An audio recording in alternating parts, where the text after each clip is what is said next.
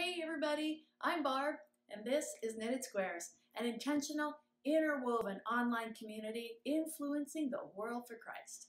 On this channel, I share insights from God's living word, along with practical tips and strategies that I pray will help strengthen your relationship with Jesus. If you're new here, welcome aboard. I hope that you'll hit the subscribe button, and if you've already done that, go ahead and click like and share to help our influence reach as many as possible. Today, I'm talking about something that happens to all of us, some more than others, losing something valuable for which life stops until it's found.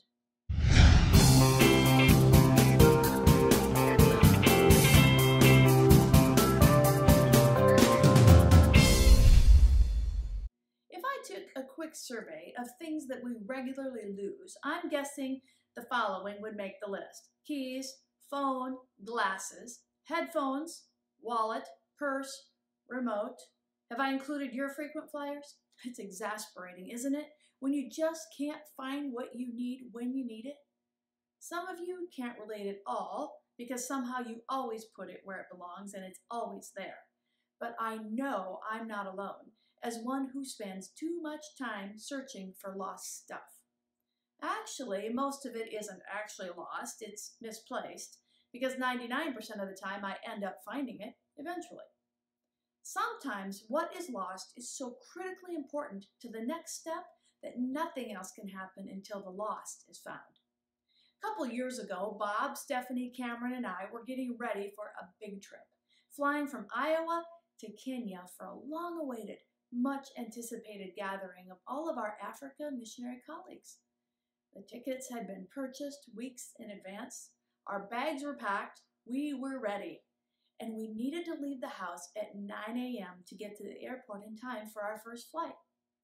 Bob made one last check of that folder that we keep all of our passports in to make sure that we had them. And Cam's was missing. Bob casually mentioned that it was missing, thinking that he would quickly find it. The rest of us continued on with our preparations for heading out the door in 90 minutes.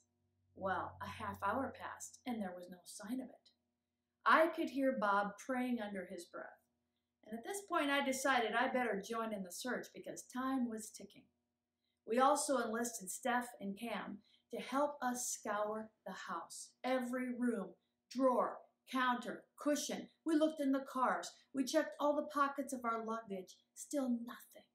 And now we were left with just 30 minutes before we had to be out the door. We were frantic.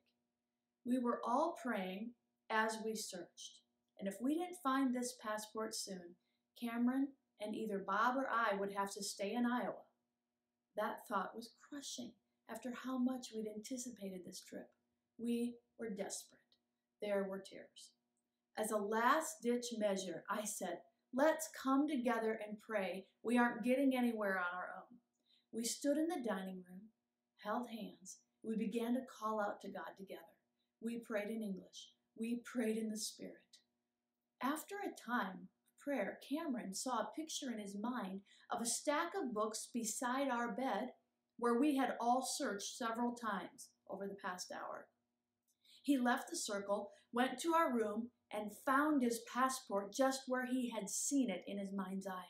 There was great rejoicing, complete with tears of gladness, relief, and thankfulness to God for helping us to find what had been lost just in the nick of time, the passport that would allow the trip to go on as planned. Now, we all know that there are eternally lost, unreached people, billions of them, who have never heard that there's a God in heaven who loves and forgives and redeems. Maybe you are like me and you are so aware of the size of the unfinished task of worldwide evangelization that you suffer from paralysis by analysis. Not knowing what to do, we sit and we do nothing.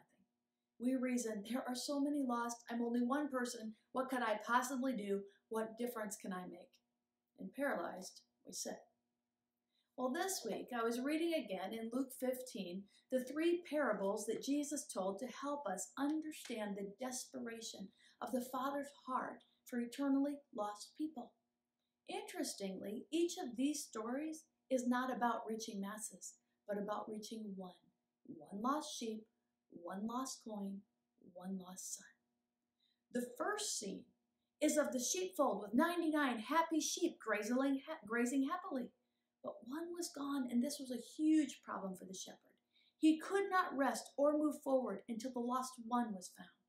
And when he found her, she got a shoulder ride home and then a big party for all the shepherd's friends. This was a big deal. The second scene takes us to a home where a desperate woman is sweeping desperately to find one valuable coin that has gone missing. She's got most of them. She's close, but close only counts in horseshoes and hand grenades. She cannot rest until she finds the one. And when she finds it, what happens? Yep, rejoicing with her friends. It's a big deal. The third scene unfolds out on the ranch. The younger son doesn't just wander off. He rebelliously leaves, bringing great shame on his father and his family. This lost one intentionally got lost. He inflicted such agony on his father. Every day the father was hoping and watching and waiting. How do we know it wasn't business as usual for the father? Well, because when his son was still a long way off, the father saw him. He was looking constantly. And when he caught a glimpse, he ran to meet him. And then what? Scolding? Nope, just like the other two scenarios. Great rejoicing and a party for all the friends. These three stories show us the intense love that God has for the one.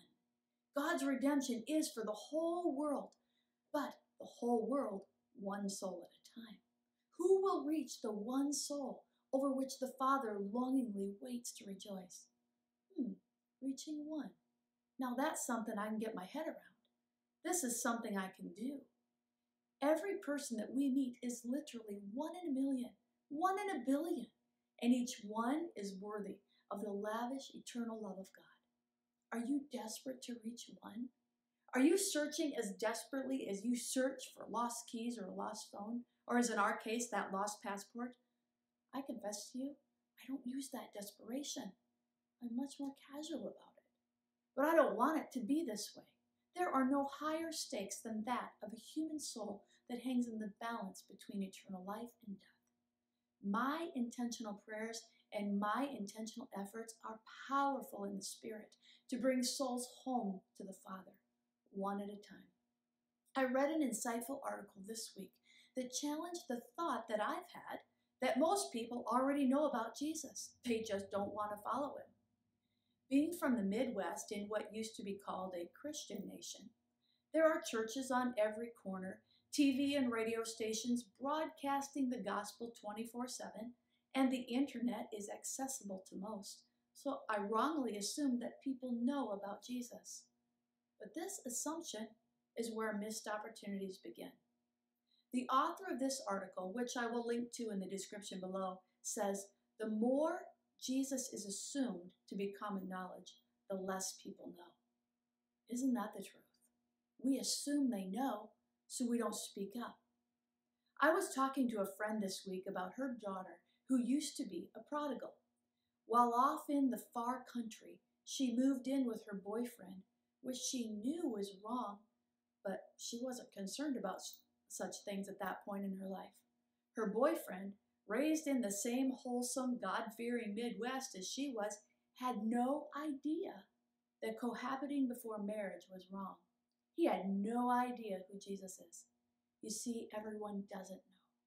And when someone in his girlfriend's circle told him about Jesus, he readily repented of his sin, married her, and both of them are thriving in Christ today.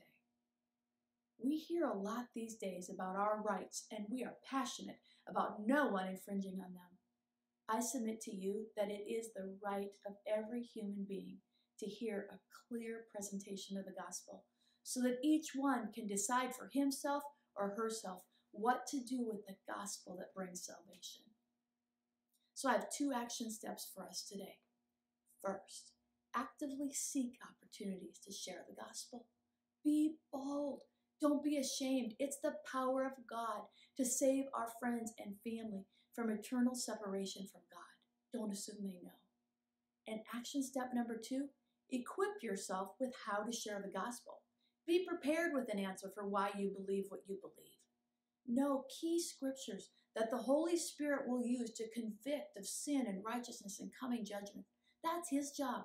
Yours and mine is simply to share. We all carry our phones along with us. It's super easy. Just pull up your notes on your phone if you're worried that you're going to forget.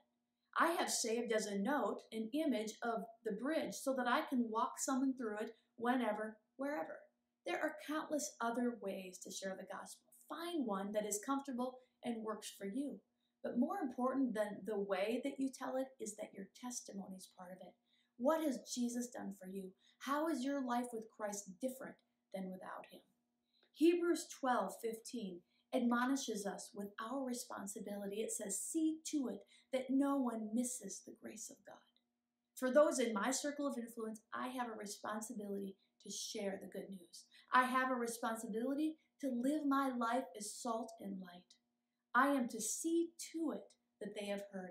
I am to seek and to save the lost. Not that I can save anyone, but I can introduce them to the one who can. And don't do this as a lone ranger. Join forces with the believers that you are knit together with. Remember my story of Cam's passport? God revealed to us where it was when we joined together to pray.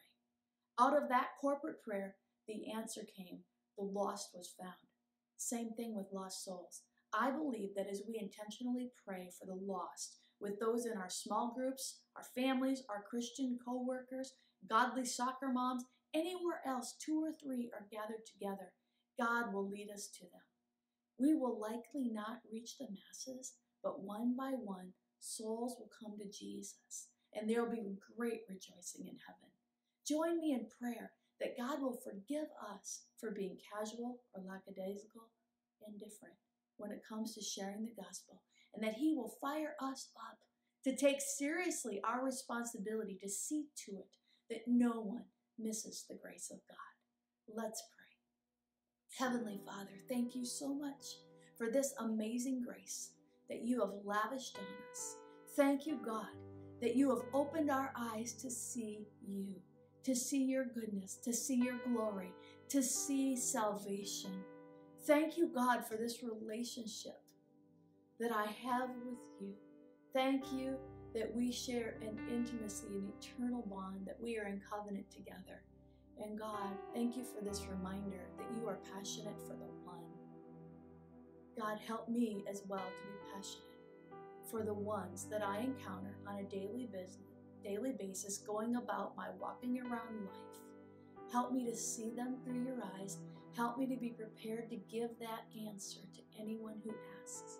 Help me to live my life in such a way that it creates hunger and thirst in others for this relationship with you that I have. And that's what I pray for everyone watching right now. The passion, the preparedness, the being tuned in, being sensitive to your spirit, to do what we need to do each day to bring lost souls home to you, God. That's the passion, that's the cry of our hearts. Let it be so. Bring them home to you, God. Use this community of knitted squares to join together in prayer and believing you, God, to bring them home to you.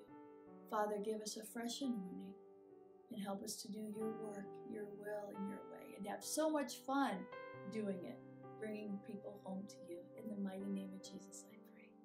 Amen. Hey, thanks so much for listening in today.